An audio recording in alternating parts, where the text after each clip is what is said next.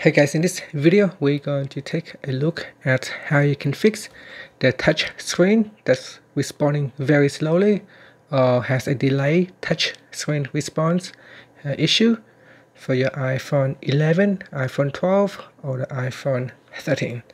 So the first solution is to clear all the background apps on your device. Now to do that, you can swipe up from the bottom and this will open up all your apps in the recent app list, and then just swipe up like this to close all of them. Okay, so just close all of the open apps. Once it's all closed, then see if that helps with your phone or not. Okay, so if not, you can try to restart the device. So you can press and hold on the side key and the power button, the volume down or volume up button. So press and hold like that, or you can press on the volume down button as well. And then just simply slide across to restart your device. Okay, the next solution is to force reset, or you can perform a soft reset on your device. And to do that, you can press on the volume up, volume down, and then press and hold onto your side button. So let's do it now. Volume up, volume down, and then press and hold on the side key. Now continue to hold. Continue to hold until your device has turned off and boot up with an Apple logo. So at this stage, continue to hold. And now let go. And this is a soft reset. It will allow your device to clear all the memory, and sometimes the buggy app could cause the memory to corrupt and cause the screen not to function correctly. So perform a soft reset. This will not cause you to lose any data, so that's okay. You can go ahead and proceed and see if that helps.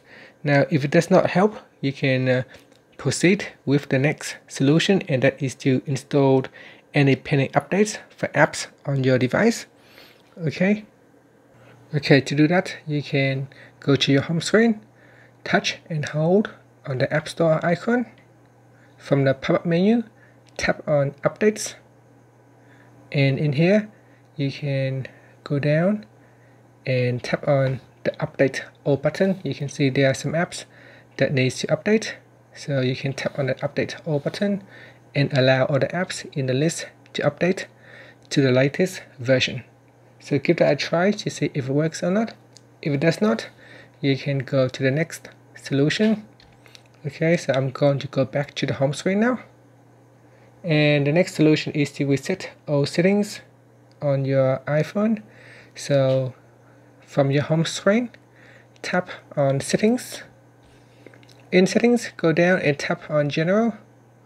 Then swipe up to go down and tap on Transfer or Reset iPhone.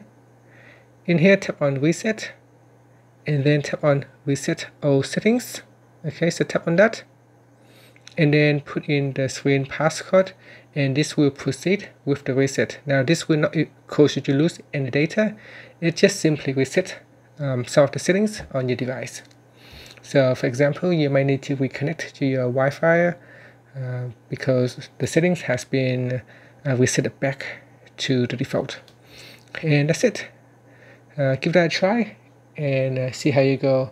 Now if that still does not work, then you can try to restore your device back to the factory default. Now before you do that, you should try to back up your device to iCloud, so you can back up the data, photos, phone numbers, etc. back to the iCloud. Otherwise, you can plug it into the Windows computer to back up to iTunes or back up to your Mac computer. And to reset your device, you can tap on Settings. In Settings, you can go down and tap on General. In here, tap on Transfer or Reset iPhone. Then choose Erase all content in Settings. And this will allow you to erase your device and it will go back to the factory default.